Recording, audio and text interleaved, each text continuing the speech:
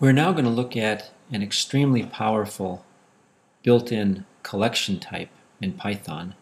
And that type is known as a list. A list is one of the sequence types in Python, which means that a list is a sequence of items. The difference is that unlike strings, where the items have to be characters, a list can be a sequence of items that are any kind of Python data object.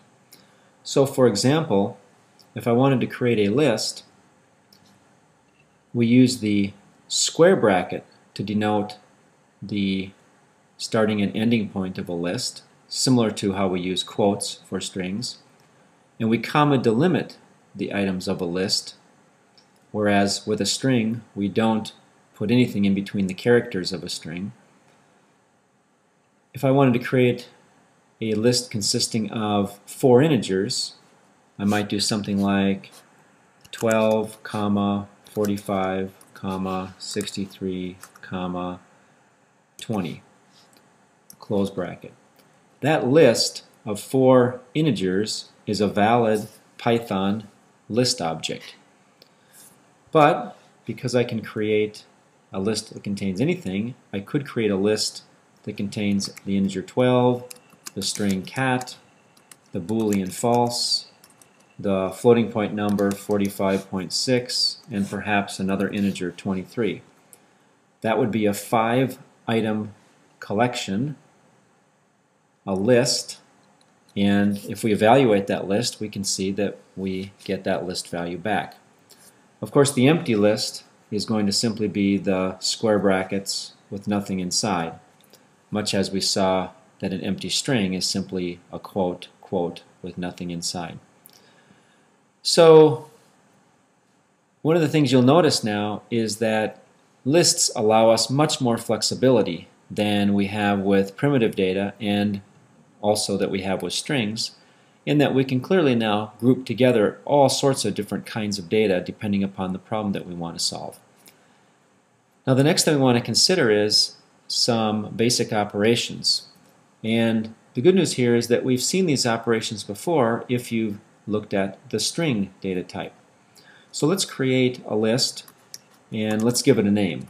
My list will be a reference to the list, and let's just use the one from above. 12, the string cat, the Boolean false, the floating point number 45.6, and the value 23. So now my list evaluates to the list that it refers to. Well, as we saw with strings, there are a number of things that sequences can do. One of those things is concatenation, and we use the same operator. We use the plus operator to concatenate 2 lists. So if I say I would like to concatenate my list with the list consisting of the 3 integers 4, 5, 6, the result is my list, which is the list 12, cat, false, 45.6, 23, joined together with now the list 4, 5, 6, and we can see that we began with a list with 5 items, added a list of 3 items, and now we have a list of 8 items. Notice that my list is still the original list. This does not change the list at all, but as with strings, when we concatenate 2 lists together, we get a new list. Similarly with strings, we can use the length function, which is called len, and I can ask for the length of my list, and it returns 5. There are 5 items in that list.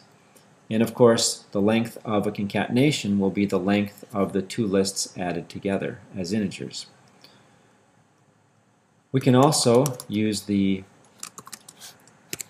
repetition operator, the star, and I can say I would like my list to be repeated twice, and that will take the items of the list and cause them to be concatenated with themselves or simply repeated into a single list, so we can see that we have the original list 12, cat, false, 45.6, and 23, and then again 12, cat, false, 45.6, and 23, and notice this is all inside of one list.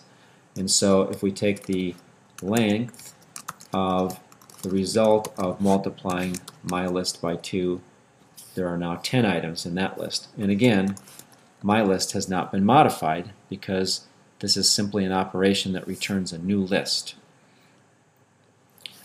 The other things that we can do with lists, similar to what we can do with strings, are we can ask whether an item is in the list. So we can ask whether 12 is in my list, and that's a Boolean, it returns true. We can ask whether 15 is in my list, and that returns false. 15 is not an item in that list. I could ask if 15 not in my list, and that would return true because it isn't there. The other thing that I can do that is fundamental with lists is to find items at particular positions, and we called that indexing and slicing. And so, just as before, remember that this list now consists of items that have positions. So if I draw this picture, 12 and the string cat and the value false and the floating point number 45.6 followed by the integer 23, as we would expect, these are ordered in sequence, and the positions are going to be starting with 0, 1, 2, 3, and 4. So the index operator and the slice operator are going to work on those positions to be able to grab values out of that collection. And so, for example, if I ask my list indexed by 2, I'm going to get the value false, because my list, the second position, is referring to the value false. And likewise, if I say my list indexed by 4, which is the last item of the list, I get the integer 23. If I say my list indexed by 5, I get an error, because there is no item 5. Even though the length of the list is 5, there are only positions 0 through 4. And of course, my list indexed by 0 gives me access to the first item. Now, slicing works the same way. That is, my list sliced beginning at position 1, going up to but not including position 4, will give me those 3 items. Going to our picture, starting at position 1, which is the item cat, going up to but not including position 4, so stopping here, which would be at 45.6, so I get cat, false, and 45.6. And notice that in that case, I get a sub-list. The result here is in fact a list. You can see the square brackets. So when we take an index operation on a list, we get the item at that position. When we take a slice of a list, we get another list. We get a sub-list. And as you would expect, if I take the list starting at position 3 and going up to but not including position 3, I'm taking a slice that really doesn't exist, and the result is the empty string.